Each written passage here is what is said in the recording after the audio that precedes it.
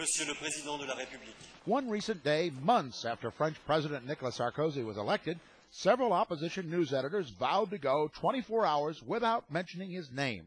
They found it impossible. And such a thing would have been especially unthinkable this past weekend.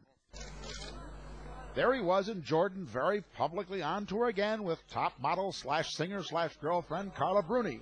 And what's more, there was new life being pumped into old rumors. A Sunday paper said it was true what Bruni's Italian mother reportedly said before Christmas.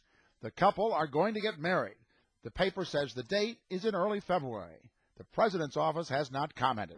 But out of the streets, the reaction seemed at first to follow closely the line of Rhett Butler to Scarlett O'Hara. I don't care.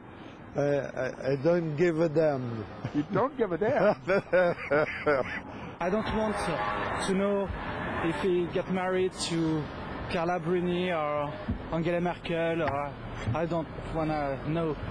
But there are signs people are beginning to care more about the jet-setting image of their president than they initially let on.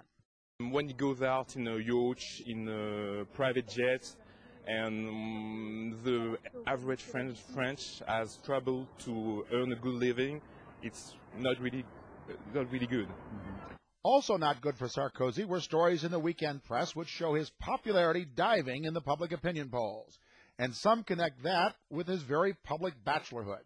We do believe that Nicolas Sarkozy cares much more about Carla Bruni than France, his business.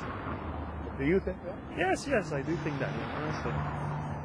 Few months after he divorced, he will be married with Carla Bruni. Has a very bad reputation in France. No matter what the popular analysis, political specialists say a presidential marriage would at least clarify things. The pictures of the president and his companion romancing along the Nile not only raised eyebrows in France, but among devout conservatives in Egypt.